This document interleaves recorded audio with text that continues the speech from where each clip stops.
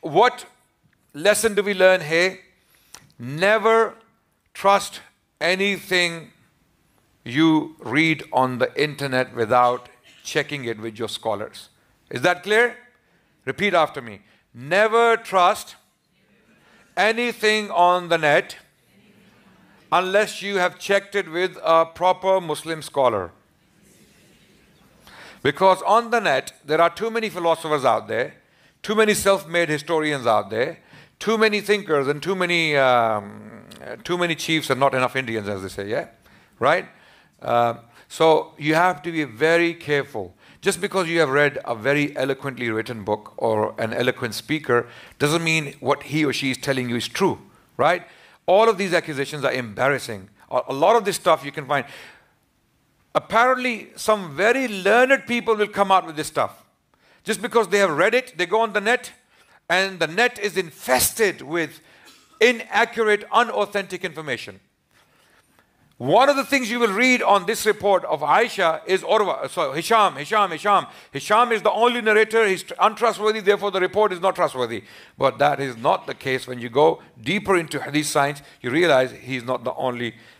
Then another idea these people who reject this report bring up is the age of Asma, the sister of Aisha. So they do a comparison and they say Asma was 27 years old or 17 years old. For that virtue, by that reasoning, Aisha could not have been what she was. Like she was not 9 at the time of the marriage, she was older. And all of these reports about Asma's age are untrustworthy, amazingly. So they will reject an authentic report, which the scholars of Islam unanimously accept. They have accepted it until the 19th century. And I will repeat, no classical Muslim scholar, listen to me carefully, no Muslim scholar up to the 19th century ever questioned these reports on the age of Aisha radiallahu anha. None. Not one. It was after colonialism, after the rise of liberalism and secularism in the Muslim world, when Muslims felt inferior in the face of secular and liberal and atheistic onslaught, when they started to compromise some of their literature and their values.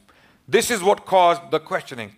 Even in the Western world, the Prophet was never criticized for this. And we will see why. So it is now clear, brothers and sisters, this report cannot be doubted. Any of you who had these ideas before, that Aisha was older than 9, just to defend the Prophet against accusations of indecency and immorality, then let me tell you this now, you are wrong. There is no doubt that Aisha was 9 when the marriage was consummated. Prophet ﷺ had intimacy with Aisha when she was 9. And is that wrong? No. I'll tell you why. In today's world, yes. In today's world, it is, if someone did that today, everyone would be screaming, right? You would say, oh no, that's pedophilia, right?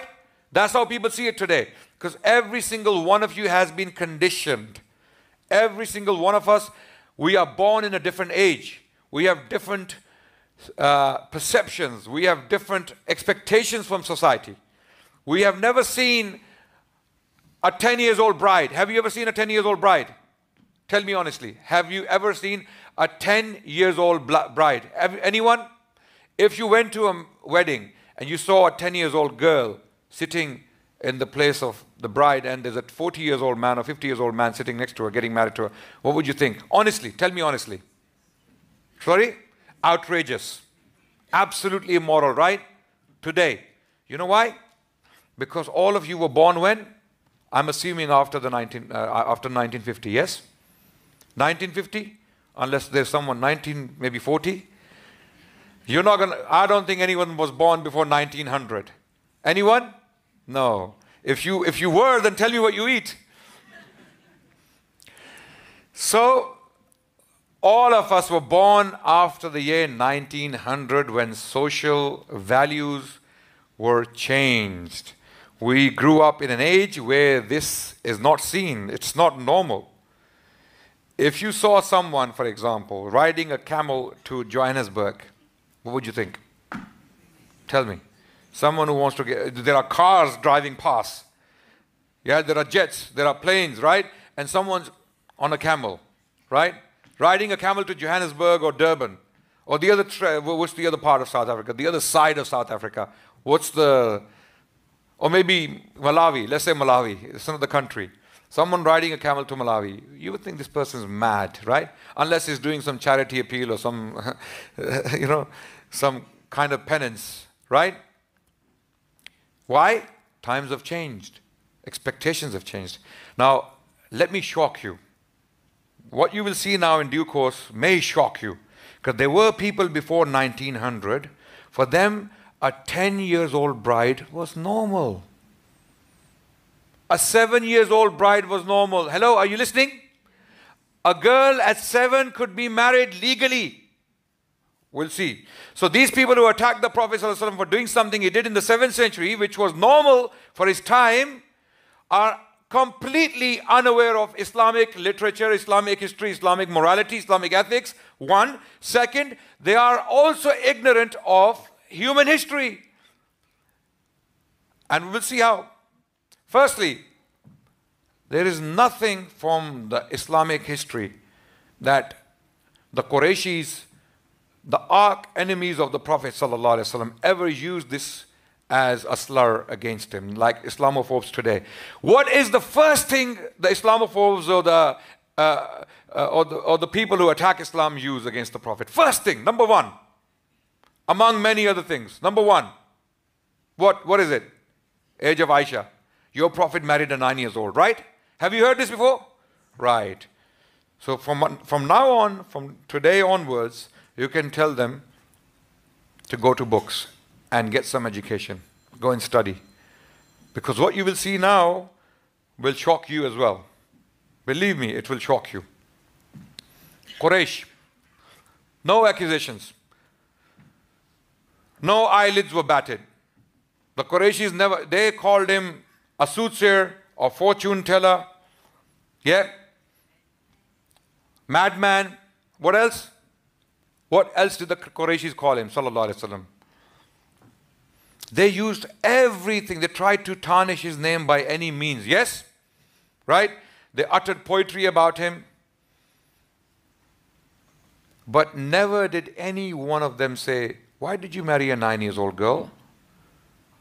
Why did you marry? Are you a pervert? None of them said that to him. You know why? Because they had nothing, there was nothing wrong with it. It was a common practice. There is nothing from Islamic literature that tells us that. Okay, what about medieval critics? During the Middle Ages, medieval period, the Prophet was criticized in Europe. You know who waged the Crusades against the Muslims? Crusades. Crusades were waged from France, England, and Germany. Okay? What caused the Crusades? If we go by the traditional view, Pope Urban II in 1095 delivered a speech in a place called Clermont. And he encouraged the Christian knights in Europe who were fighting each other, killing each other, that why don't you unite and go and liberate the Holy Land from the infidels. Who were the infidels? Muslims, right? The Saracens, the infidels, go and liberate. And one of the ways those wars were justified was by attacking Islam and the Prophet of Islam. The Prophet of Islam was painted as one of the worst people who ever lived in the history of humanity by the European clergy at the time. Catholic monks writing on Islam, they lied on the Prophet. They said all sorts of things. And if anyone stood up to defend the Prophet, no, hold on a second, they were excommunicated. They were seen as troublemakers. That how dare you defend someone like Muhammad sallallahu alaihi wasallam. And this process continued well up as late as the 19th century, when some people actually said, enough is enough. You have lied enough against this man, and now we have to put the record straight. Muhammad was not sallallahu alaihi wasallam what you say he was. And we will see how that happened, right?